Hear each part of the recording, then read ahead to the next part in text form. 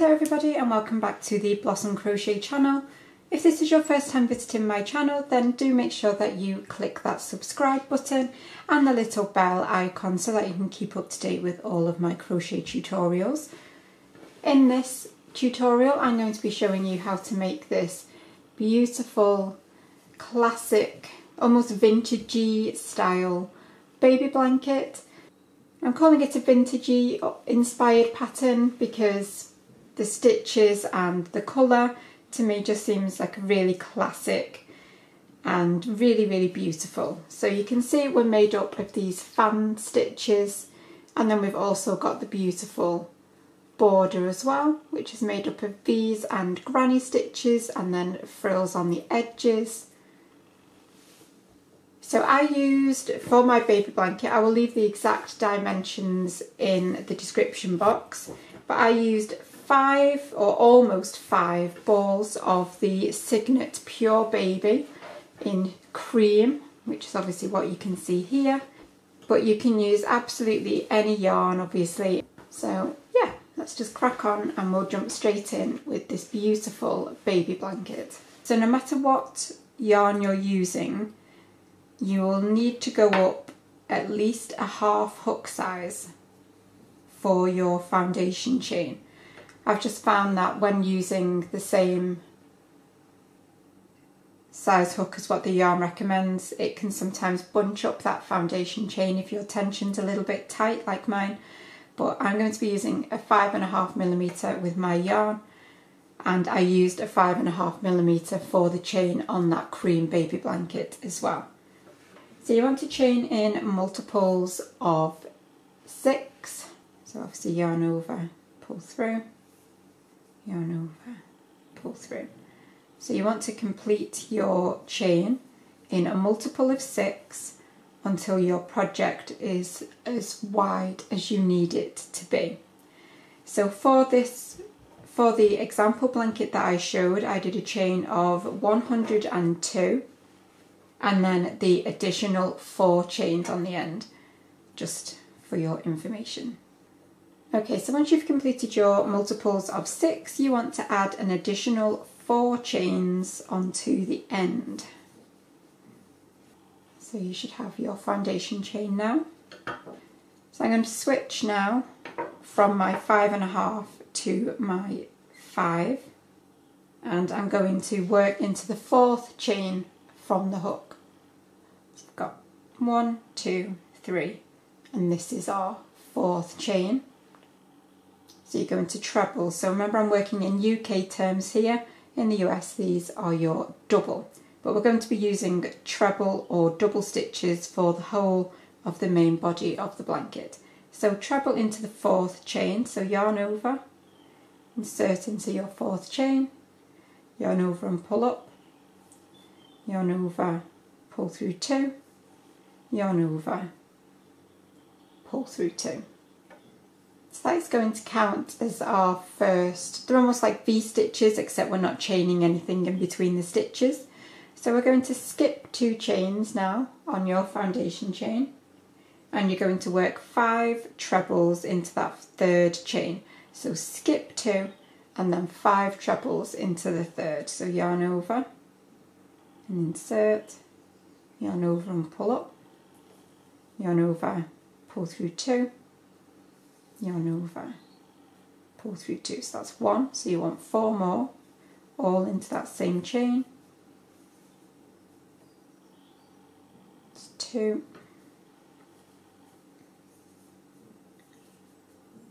3,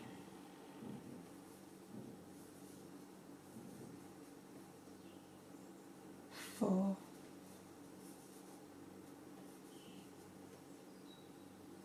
and 5, and then again you're going to skip 2 chains and then do 2 trebles into that 3rd chain along.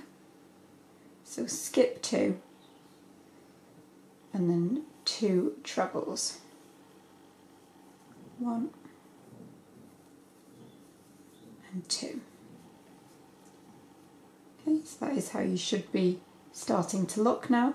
So again, so you'll repeat that all the way along your foundation chain. You'll have your 2 chains that you skip, and then 5 trebles. 1, 2, 3.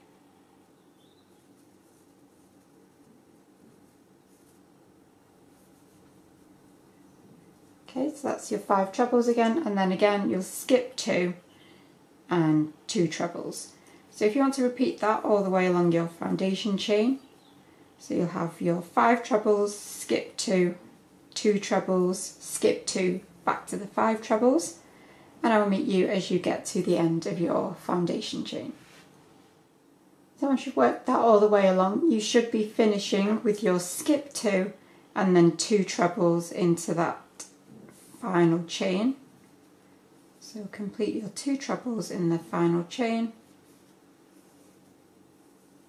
because you should always finish on the same as what you started from. So obviously we started with our 2 trebles, so we're going to finish with the 2 trebles. So you're going to turn your work now, and we're going to insert our hook into this very first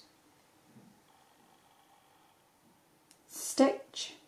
So you'll insert your hook, go through the whole of the stitch, getting the V on the top, yarn over and pull up, yarn over, pull through both of those loops, and you can see we've got 2 vertical parts to this stitch. You're going to go behind the one nearest to your working end, yarn over and pull up, and yarn over, pull through 2. And that's just giving us a treble height stitch, but without the gapping that we would get from a chain 2. So now we want to start with the opposite of what we started with last time. So this time we want to start with one of our fan stitches, but because we're at the end of a row, we're going to be doing a half fan stitch, so it's going to be 3 trebles. That stitch you've just done counts as your first, so your next 2 trebles are going to go down into that space between your 2 trebles. So yarn over in between those 2 trebles and complete 2 more trebles. So you've got 3 trebles there now. You're going to skip across now to the centre of your fan stitch. So you've got 5, so that 3rd treble is your centre of your fan. So into that 3rd treble of your fan, you're going to do your 2 trebles. Again, go through the whole of the stitch and complete your 2 trebles. And then again, you're working in between the trebles, so it's like I say, it's almost like a V-stitch, however you've not got the chain 1 that you'd normally have. So in between that group of your 2 trebles, into that space you're going to do your next fan stitch. So you're going to do your 5 trebles into that space.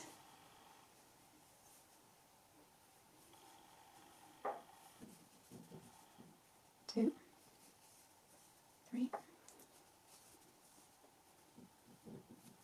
4 and 5. Okay, and then again find the centre of your fan, so into that 3rd treble you'll do your 2 trebles.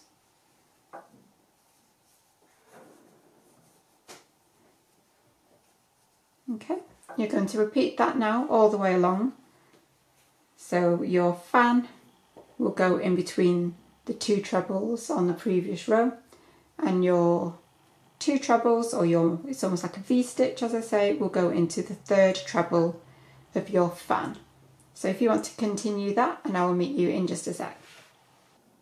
Okay, so I've completed my last 2 trebles into the top of the middle stitch in my fan, and then I've got that final 2 trebles. Well, obviously on this one it's a chain and a treble, but into that space at the very end you're going to work your half fan. So you'll do your 3 trebles into that space.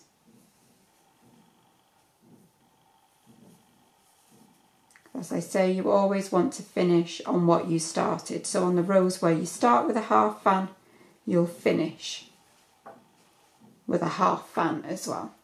So that is the first row of your repeat. This next row now will be row 2 of the repeat. So again, you'll turn and we're going to swap back again now. So you're going to do your treble height stitch, so insert your hook into that very first stitch, yarn over and pull up, yarn over, pull through 2, and again behind that vertical part, yarn over, pull up, yarn over, pull through 2. So that is your first stitch, and then back into that very same stitch you're going to do another treble. So yarn over and into that first stitch do a treble, because obviously that stitch is the center of what would be a normal fan. So that is your 2 trebles, and then again you're going to skip to in between your 2 trebles from the previous row, and you're going to do your fan stitch. So you're going to do your 5 trebles.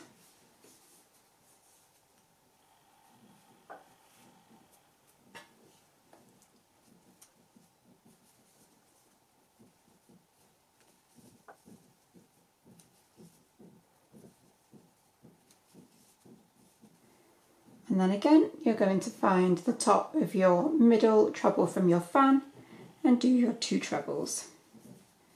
And then you'll repeat that all the way across again. And because we started with the 2 trebles, you should be finishing with 2 trebles at the other side.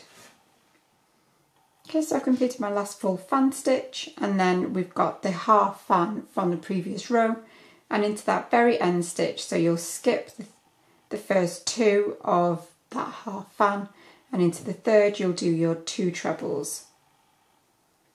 So if you're not confident about keeping your ends straight, then definitely pop a stitch marker in when you do that first stitch of each round, just so that you can firm up that end placement.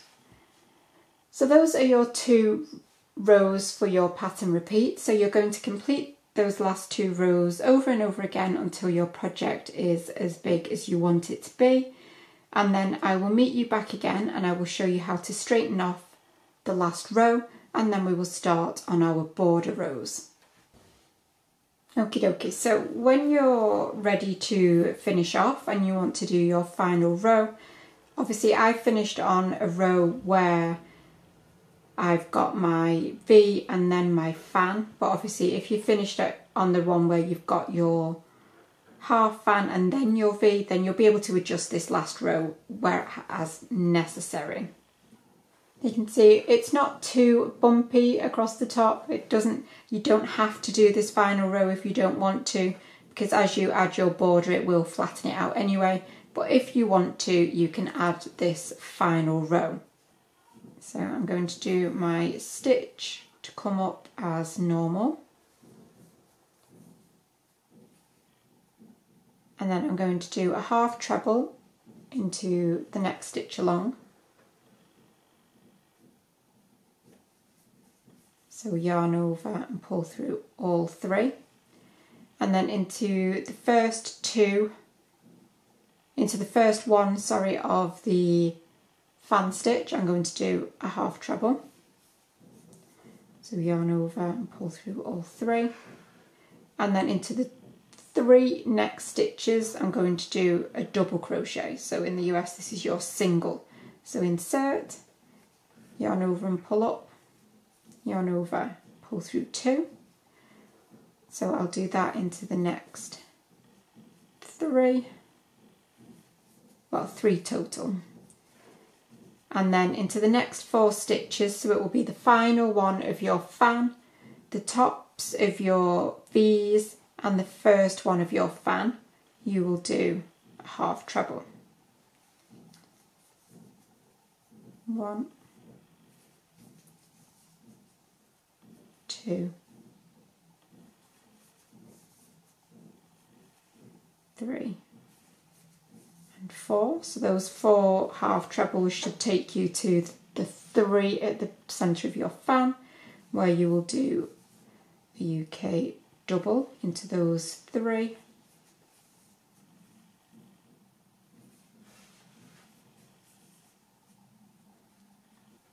And then again half trebles into the next 4.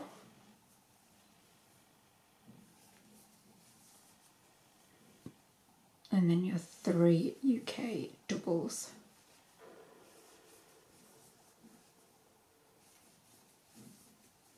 So you can continue that all the way along your work now, working your half trebles into the dips as you go down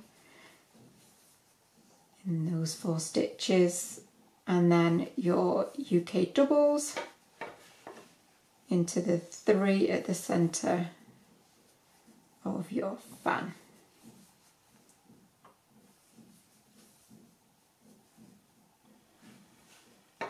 So at the very end, I've got 3 stitches left to work into. I've got my half treble to do into that final one of the fan, and then the V here, I'm going to do 1 half treble into the top of both of those final 2 stitches. You can see that has just levelled off that final row, ready for your border. So when it comes to the border, let me just bring back this one. We have got a round of UK doubles all the way around, just to give us a nice base to start from. And we've then got V stitches and granny stitches and then the frill. So there are 5 border rounds in total. You've got your double crochet round, 2 V-stitch, 1 granny, 1 frill. So your first job is to do your UK doubles all the way around. So I'm not going to show you doing that all the way around because I'm sure you're well used to doing a UK double crochet border, but I'll just start off. So I'm going to start off by going straight down one of my sides, and then I will finish off this corner as I come to it later. So I'm going to do a chain 1, and then when I come back later I'm totally going to ignore that. But into the sides of these stitches, so the way I like to place my doubles for border stitches along the side, if I've got treble height stitches, which is what I've got here, over 2 rows I like to place 3 stitches. So every 2 rows I will place 3 stitches over them as evenly as possible. So it's 1,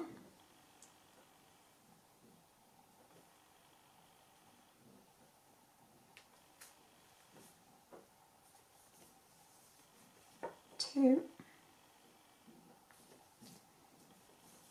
and 3. So that is my first 3 split over those 2 rows, and then again I will do another 3 split over the next 2 rows. But you just work, everyone is different when it comes to border placement, but you just want a round of UK doubles or US singles all the way around your project. Okay, so when it comes to a corner space, I like to do 1 double, chain 2, and then back into the same corner space, another double. So your corner spaces should be double, chain 2, double in the same space, just to keep those edges nice and crisp. So if you complete your round now of doubles all the way around, and I will meet you for the start of our V-stitch round. Okay, so I'm back round now. I've done my final double, chain 2, double in that last space, and then I'm ready to slip stitch to the top of that very first double crochet that we did at the start of our round. So slip stitch, so yarn over, pull through both.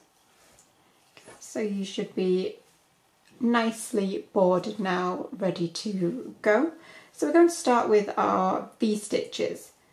So I'm going to turn my work around, and I'm actually going to slip stitch into the chain 2 of the corner that I just created. So I'm just going to slip stitch back into that corner. I'm going to chain 2, which is going to count as my first treble, and then I'm going to chain another 1, which is going to count as my chain 1, and then back into this chain space I'm going to do a treble.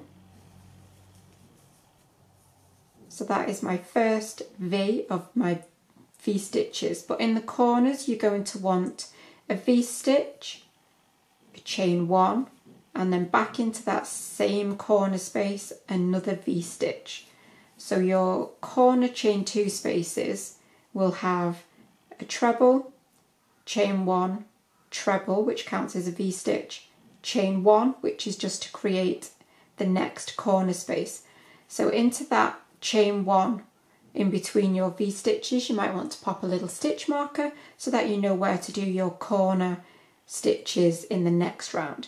But so far we've got chain 2, chain 1, treble, chain 1, treble, chain 1, and then 1 final treble back into that same space.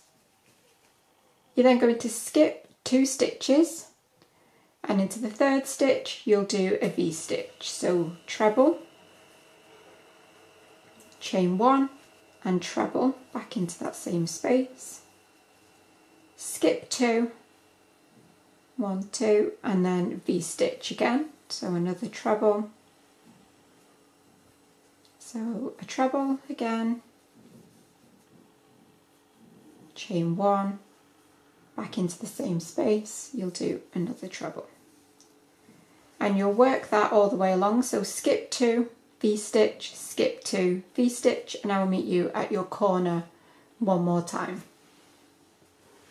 Okay, so I'm ready to work my corner space again. So into that chain 2, might be a little tricky to spot sometimes, but you've got a chain 2 space here to work stitches into. So you're going to do V stitch,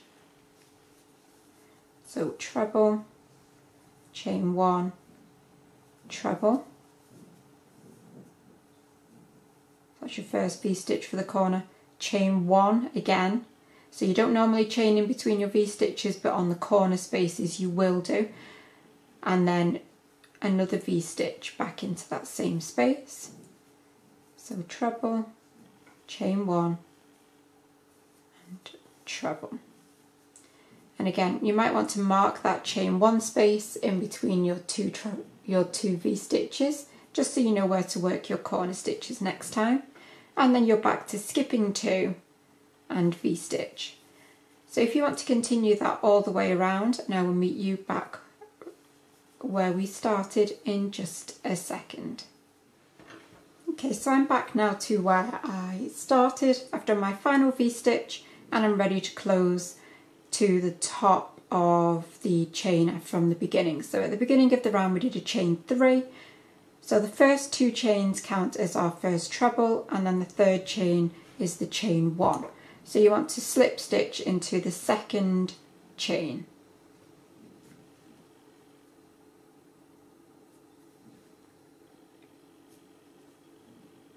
Okay, so that is how you should be looking after your first round of V stitches. Now you can do as many rounds of V stitches as you like. If you want to create a super fancy one, then that's absolutely fine. You can do that, of course. So I'm just going to start now with my next and final round of V stitches. So what I'm going to do is slip stitch into the centre of that V, chain 2, which will count as our first treble, chain 1, and then treble back into that same space. And then these are our corner stitches from the previous round. So we've got V stitch, chain 1, V stitch. So this chain 1 space in between your V stitches is where you'll create your new corner. So your new corner will go into there, so you'll have your V stitch, chain 1, and back into that same space another V stitch.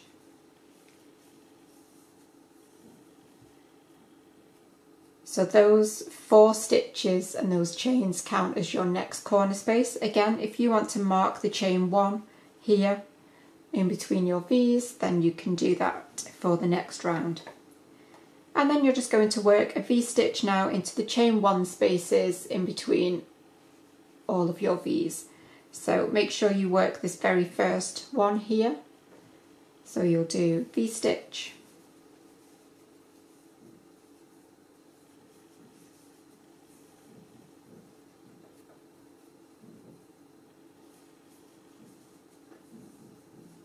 and then again V-stitch into the next, and work that all the way along your straight edge.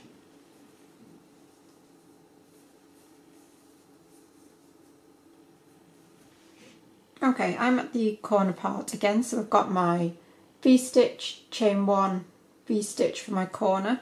So I'll do my V-stitch into the middle of the V-stitch from the previous row.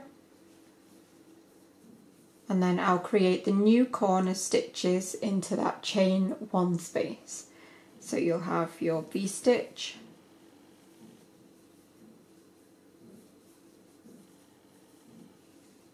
chain 1, again mark that chain 1 if you want to know where to do them in the next round, and then V-stitch in that same chain 1 space. And then again continue on your straight edge.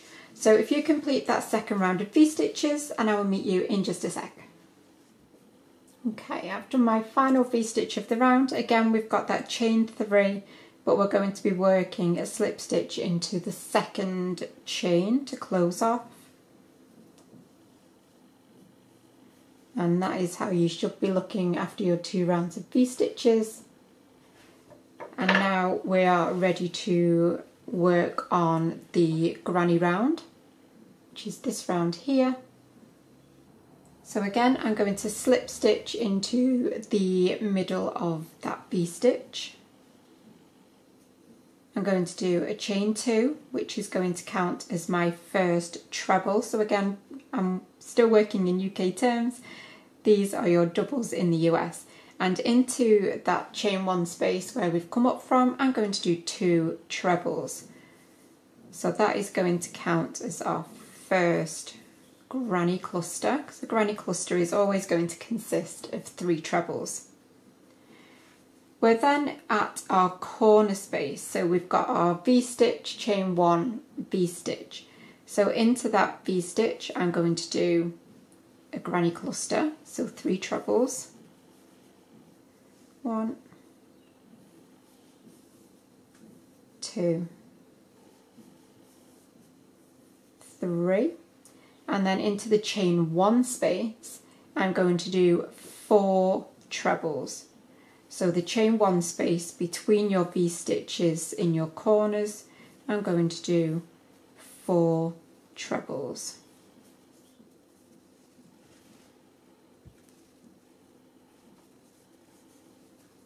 Okay, and then again in your next V-stitch you'll do a granny cluster, so 3 trebles. 1, 2,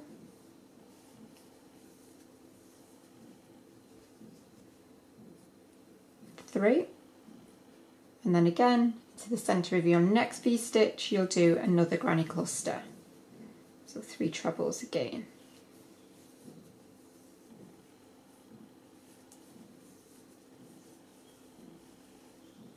And you'll just continue that all the way along, so 1 granny cluster into the chain 1 space of your V-stitch.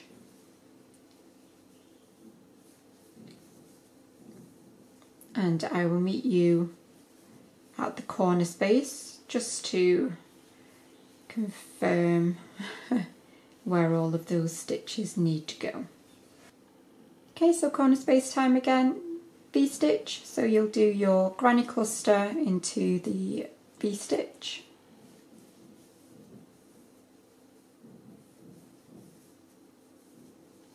and then into the chain 1 space you'll do 4 trebles.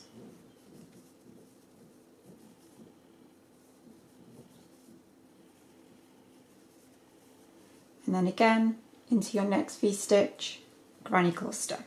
So if you continue those granny clusters all the way around, and I will meet you back at the beginning of the round in just a moment. I'm just completing my final granny cluster into my last V-stitch, and then I'm ready to close off to the top of that chain 2 from the beginning. So slip stitch to close, and then your very final round is that little tiny frill round, again totally optional to add, but I just wanted to really finish off. So there's no counting or really remembering anything when it comes to this final round. We're just going to work UK doubles or US singles and chain stitches. So I'm going to insert my hook into that next chain along, yarn over and pull up, and yarn over, pull through 2, and I would mark that stitch. I'm going to chain 3, skip 1 stitch, and then UK double, chain 3, skip 1, double. And you're literally just going to do that all the way around, even around your corners. You're just going to skip 1, double, chain 3, skip 1, and double. So a really nice, simple, easy way to finish off. And if you just continue that all the way around, and I will meet you to close off for the final time. I've done my final chain 3, I'm back to where I started from, and I'm ready to slip stitch to the top of that very first double that we did. So hopefully you might have marked it with a stitch marker, and we're literally just going to slip stitch one last time, chain 1, you'll snip off and then pull that out, and you should be left with a really beautiful, elegant, classic baby blanket. Or you may have even gone bigger and done an adult size. You can make it obviously any size you like. But I really hope that you have enjoyed this tutorial, and remember to subscribe if you don't already, and I will see you for another one really soon. Bye for now.